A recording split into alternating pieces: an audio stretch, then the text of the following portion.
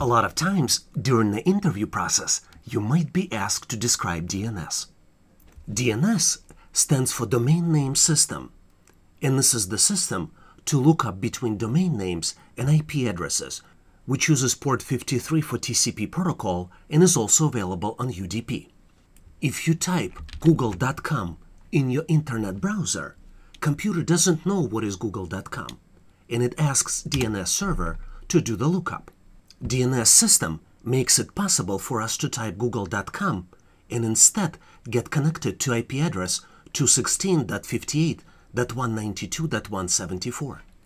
By the way, you can make a cool experiment and type this IP address right in your browser, and when you hit enter, you will get right into google.com. But I bet you might realize that it's much easier by just typing google.com. DNS architecture on the internet is very sophisticated, and it consists of 4 different layers: DNS recursor, root server, TLD namespaces, as well as authoritative name server. Microsoft Windows Server provides DNS app to help manage DNS in Windows Active Directory architecture.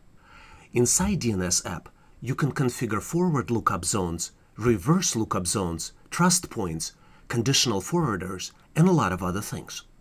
The query to translate website name into IP address is only one type of queries that DNS provides. In addition to this query, DNS allows for recursive queries, iterative queries, and non-recursive queries.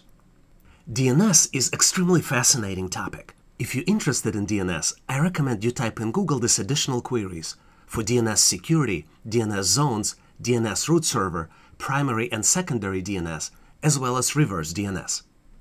Please consider subscribing to this channel. Skills that you learn here will be helpful for you now and also in the future. You also get opportunity to help other people by answering their questions and helping them solve their challenges. If you like the content, please give this video a big thumbs up. This tells us that you need more content like this. Thanks for watching, and I'll see you in my next video.